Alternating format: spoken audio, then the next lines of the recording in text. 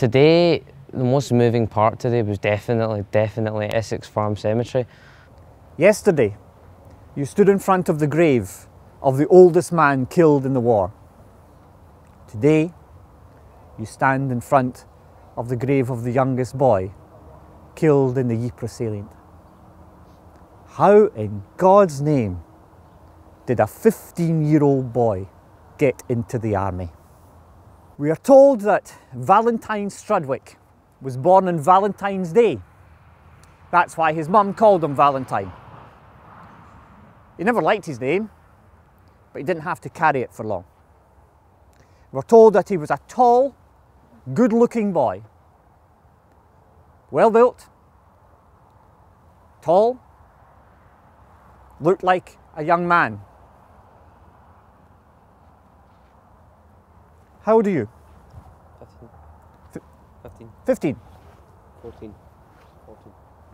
This is what tall, good-looking, 14, 15-year-old boys look like. It's true, isn't it? They are tall, they are good-looking.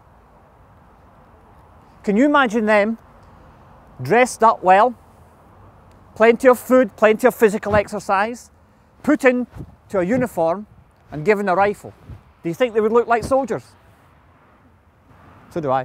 I think they would. That's how 15-year-old boys get into the army. In 1914, the army was desperate for soldiers. You weren't allowed to join up unless you were 18, and you couldn't be sent abroad to fight until you were 19. However, the army wanted young men, and you lot would have all joined up because you were dead keen to do it. Your pals did it. If one did it, the others did it. So you would go down to the recruiting station and you would tell the recruiting sergeant your age, and he would say to you, how old are you? 15, right. I want you to run round the block, son, and come back when you're 18, okay? Yeah. So you go out and you would run round the block and you come back and the recruiting sergeant would say, how old are you? 18. How old are you? 18. That's how you get into the army. The sergeants got paid by results. The more people they recruited, the more money they got. It was in their interests to take in young boys. That's how you got 15-year-old boys into the army. When I heard the story of Valentine Strudwick, it just made me feel a bit ashamed almost, because I mean he had the guts.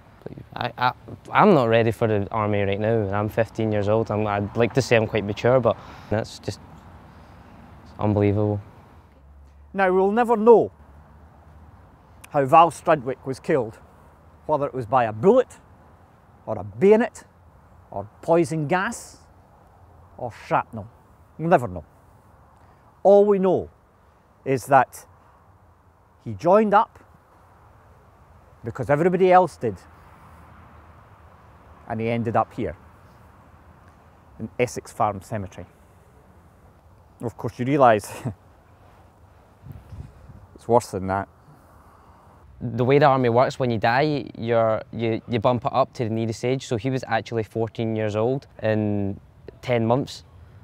Training, like after you've enlisted, lasts one, 2 years maybe. So he must have been at least 12, 13 years old maybe.